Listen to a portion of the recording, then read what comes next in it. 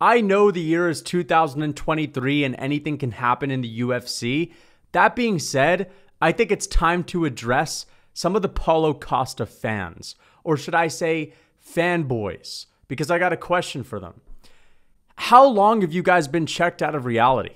What's it like to be dreaming for this long? Because I hate to break it to you, but Khamzat Chimaev's going to beat Paulo Costa like he fucking stole something from him. And what I mean by that is, I understand once again that we've had a lot of upsets, but Khamzat Chimaev is going to absolutely maul him. I don't know if you guys have ever seen the movie King Kong, at least the remake. You know that scene where all the guys fall down that cliff and they end up being attacked by all these bugs? And some of the bugs were like these slugs that would just slowly engulf people's heads. Well, that's what I kind of see happening to Paulo Costa at UFC 294 when he fights Khamzat Chimaev. He's going to get absolutely obliterated. And I want, once again, to address the Paulo Costa fans because I think they're in for a rude awakening. Because at the end of the day, say what you want, but ever since Paulo Costa fought for the title in 2020, his confidence has been completely and utterly broken. It's been destroyed. And he's resorted to a man that just really cares about showing up for a big payday. And God bless him, because he's completely checked out of actually chasing that belt. And to be honest, I just see a man that's just spinning his wheels. I see a guy that's just in there to be in there, just to get his money and go away, just to go home. Paulo Costa doesn't want a part of the fucking tough, gritty fights. Paulo Costa, he doesn't really bout that life. So the first thing I needed to get out of the way is just the mental game. Khamzat Chimaev is a hungry, hungry dog that wants nothing more than to be a UFC champion at this point, who's probably training way harder than Paulo Costa, who's probably taking his career a lot more serious. But let's just get into the nitty-gritty details and let me give you guys some bulletproof answers as to why Paulo Costa is not beating Khamzat Chimaev. Number one, there's this notion that Paulo Costa is a really great grappler. Paulo Costa is one of the best grapplers in the UFC, bro. He's so underrated, bro. Listen, if you were to say that Paulo Costa was an underrated grappler maybe 2 or 3 years ago, I would have agreed with you because number one, he didn't really show a whole lot of it while he's been in the UFC. But if you don't know, well, Paulo Costa was a grappler before he got into the UFC. He was a grappler when he first started MMA, and he even used it quite a bit on Tough. But ever since then, he's fallen in love with his hands. So even though I'm of the opinion of if you don't use it, you kind of lose it, you're still able to keep some remnants of it. And the reason I would have said Paulo Costa was underrated a few years ago is because he just didn't really show it and people wouldn't have thought that he had that in his arsenal. He has it in his arsenal, but it's just nowhere near the fucking level of Khamzat Chimaev. Let's just be fucking honest. How often have we seen Paulo Costa look impressive on the ground? The only time he's ever looked impressive was against a dinosaur Luke Rockhold, who was a champion in the early 2010s, okay? Who, I don't know, maybe the Flying Dutchman of the UFC because he's been put into the shadow realm so many times. And Paulo Costa, okay, you took him down and you just barely scraped by an old man dinosaur Luke Rockhold by the skin of your teeth, all right? And we're really going to give this man so much props for what? Mouth breathing on Luke Rockhold at altitude? Now, again, it's at altitude. It was in Salt Lake City. I understand it. But let's be honest. Luke Rockhold's not exactly the best wrestler that we've ever seen in MMA. The guy's a decent grappler once he gets on top of you, but he's not really known for having much off of his back. If you put him on his back, he ain't that good. I don't really think that Paulo Costa is going to be taking down Khamzat Chimaev. All right, and I think that most of you guys can agree with that. The question is, can he keep it standing? Can he stuff the takedowns? Is he going to be too strong? Well, let's get into this bullshit narrative, the takedown defense, that I want to destroy as well. Every single time someone has tried to take down Paulo Costa, they have succeeded 100%. Yoel Romero attempted 2 takedowns in that fight and got 1 of them. In fact, the Costa fans, it's almost like they only watch his highlights because they see that one moment where Paulo Costa stuffed a big takedown from Yoel Romero and he shucked him off of him. But they don't remember that Yoel Romero took him down with a beautiful blast double leg in the center of the octagon in the second round of their fight, and he held him down until the bell rang. Not only that, but mediocre Marvin Vettori. That's right. A guy that is talked about as being someone that is so unbelievably mediocre. He's just not good anywhere, but he's not terrible anywhere either. He not only beat Paulo Costa and outstruck him despite giving up 20 pounds because Paulo Costa couldn't make weight that fight, but he got taken down by Marvin Vettori, and Marvin Vettori took his back. That's right, mediocre Marvin Vettori, who might not even be a top 10 middleweight right now, took this man down and took his back. And Marvin Vettori's also taken Israel Adesanya's back, but the thing is, he was just too dense to be able to keep his body lock in because he was too focused on squeezing Adesanya's head until it popped out because he's a hothead, Marvin Vettori. Khamzat Chimaev is going to get a hold of fucking Paulo Costa. He's going to take him down. He's a better wrestler than Marvin Vettori. He's a better grappler than Luke Rockhold. And I just think that at a certain point, there's going to be too much of a difference when it comes to the pure grappling skill. And there's a different level of finesse that Khamzat Chimaev has. And even if Paulo Costa's strong and he's got some crazy strength, Khamzat Chimaev is still going to be able to figure out where he is most vulnerable with his weight placement, and he'll take advantage of that and get a hold of this motherfucker and take him down, okay? And so what happens when Khamzat Chimaev takes him down? Is he just going to sit in half guard and maybe try to get over there to side control like Yoel Romero did back in the day? And Yoel Romero wasn't really known for being this guy that had tremendous control. No. Khamzat Chimaev is going to wrap your legs up. Khamzat Chimaev is going to try to take your back and sink in the hooks. Khamzat Chimaev is going to nullify you as soon as possible with some next level grappling prowess. And Paulo Costa, when has this man shown to be able to have like these incredible, beautiful scrambles? He's got these little T-Rex arms, and all he has is an underhook. I'm telling you right now, this man is fucked. Khamzat may as well just be the Mike Tyson of grappling, as far as I'm concerned. I mean, the level of speed at which he's able to get people out of there and finish them in the first round without taking any adversity, any punches, any punishment whatsoever is insane. Yes, I understand he's beating guys that are smaller. I understand that he's beating someone like Kevin Holland, like Li Jingliang, but it's the way that he's beating them. He is absolutely mauling them. This guy is 5 steps ahead of all of his opponents. And strength, well, to be honest, every time it's hit the mat with Khamzat Chimaev, I really don't think there's been that much of those submissions, that much of those finishes that are just going to mostly be attributed to strength. It's skill, my man. And Paulo Costa, he may as well just be a big rock-headed oaf. All right? And you might say, well, hold up. He took down Gilbert Burns, who's a small little guy, and he couldn't do anything to Gilbert Burns.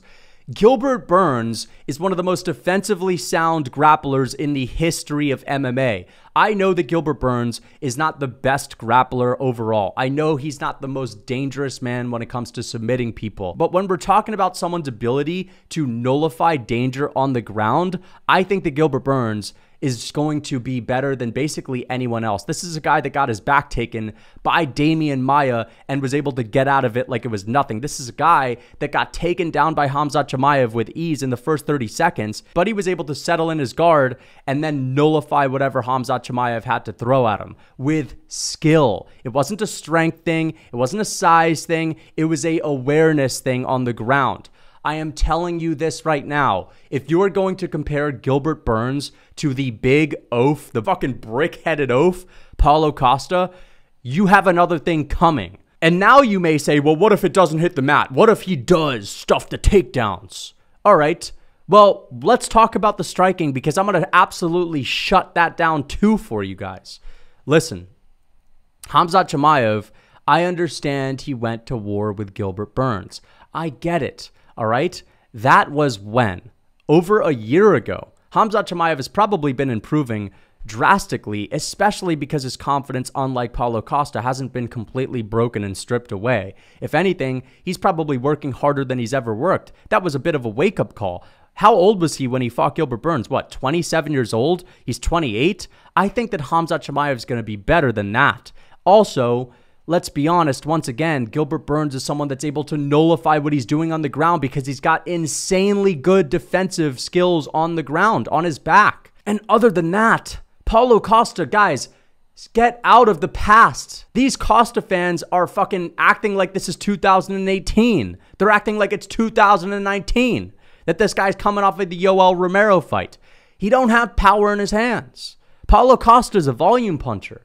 Paulo Costa's got these little T-Rex arms. Khamzat Chimaev is going to not only have the speed advantage because he's moving up a weight class, but he's also got the power advantage. Khamzat's actually laid motherfuckers out throughout his career. Paulo Costa, even Max Holloway has flatlined more people than him, and Max Holloway's not really someone that's known for his power. Paulo Costa, I get it, he looks like a big, strong guy, and he is a big, strong guy, but he doesn't hit fucking hard, bro. He just simply doesn't. All right, he's got some thud at the end of those shots, but we're looking at all the TKOs this guy's ever gotten. Over who, by the way?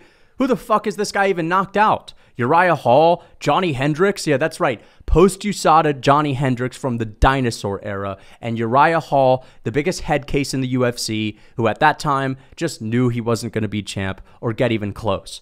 Other than that, Paulo Costa hasn't had a single good finish in the UFC.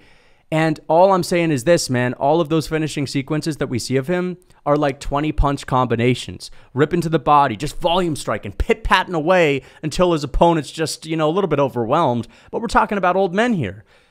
Paulo Costa, whenever he's fought people in their prime, Adesanya, Marvin, Vettori, or even someone that's just upper echelon that's out of their prime like Luke Rockhold, he's either gotten absolutely humiliated or he's looked way worse than mid. Okay, we saw what happened against Adesanya. Paulo Costa had the least success out of anyone in human history against Adesanya. I guarantee you Kai Kara France is able to put more work on Adesanya than big Paulo Costa, who didn't do fuck all in that fight and basically gave Adesanya the best win he's ever had. Every single other person that Israel Adesanya's fought has tested him much, much more. And now we're going to talk about the Marvin Vettori fight. When you have a guy named mediocre Marvin Vettori outstriking you, a guy that just isn't really good anywhere but just super average everywhere, that's the guy that's outstriking you, and you have a 15 to 20 pound weight advantage because you didn't want to cut weight, and you're also talked about as being a big power puncher. All I have to say is this: you're overrated. You're overrated as hell, bro. Let's just be honest about it, guys. He lost to Marvin Vettori. Look at what Jared Cannonier did to Marvin Vettori. Look at what Robert Whittaker did to Marvin Vettori. Hell, even Roman Dolidze was able to make it closer than Paulo Costa. And I know it was a good fight, but at the end of the day, bro, that wasn't even the best version of Vettori that there's been, dude. And then having a razor close fight with an old Luke Rockhold, Dinosaur Man Rockhold, the Flying Dutchman of the UFC, not even being able to go in there and knock him out. You guys think Jared Cannonier isn't putting away Luke Rockhold? You think Khamzat Chimaev isn't putting away Luke Rockhold? Paulo Costa had such an underwhelming, mediocre performance that didn't live up to expectations that no one even remembers that he won that fight. It's almost as if Luke Rockhold walked away with a dub and sailed off into the sunset. Paulo Costa is mediocre. Khamzat Chimaev has absolutely dismantled every single person that he's ever faced with the utmost ease, other than Gilbert Burns, a guy that is literally, in my opinion, the most defensively sound grappler maybe in the history of the sport and has an ADCC background. And that doesn't necessarily mean that he's going to be the best submission artist or the most dangerous man on the ground, but it means that he's incredibly high level when it comes to being aware on the ground. Paulo Costa is a big, block-headed oaf. Okay, that has overrated power, that has decent grappling, and the only thing he has on Khamzat Chimaev is the fact that he's fought at middleweight a little bit more, and he's probably just a tad bit bigger and leaner when he actually cuts down to that weight class.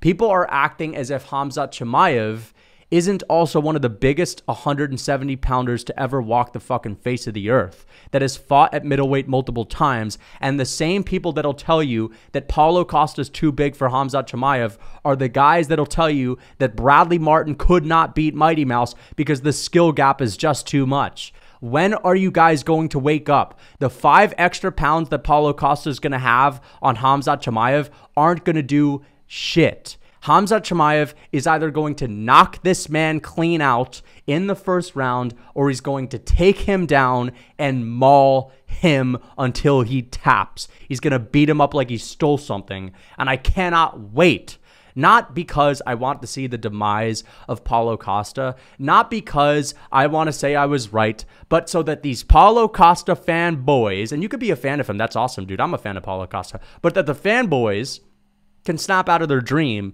and actually get a dose of reality. Now, the last thing I'm going to say is this.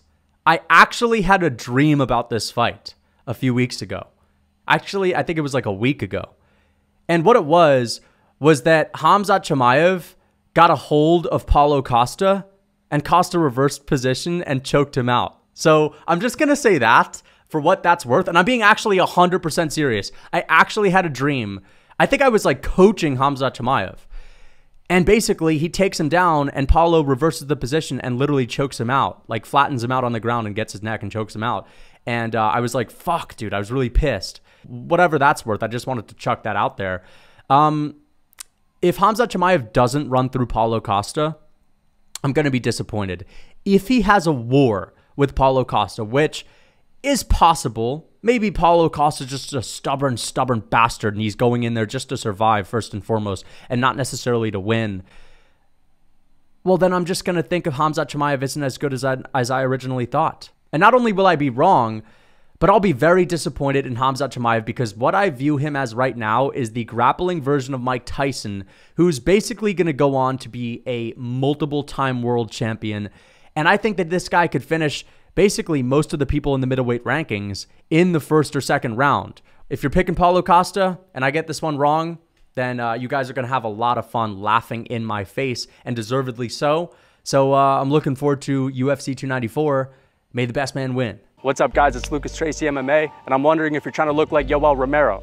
Well, if you don't have his genetics, that's impossible, but I could at least help you get halfway there with my ultimate lifting program, and if you're a beginner, my novice lifting program. These are programs that I've used my 9 years of experience in the gym to make so that you can put on as much muscle as possible in as little amount of time as possible. And it'll also give you a variety of workouts so that you never get tired of the gym. So if you're interested, click the link in my description. And for a discount, use code MMA for 30% off.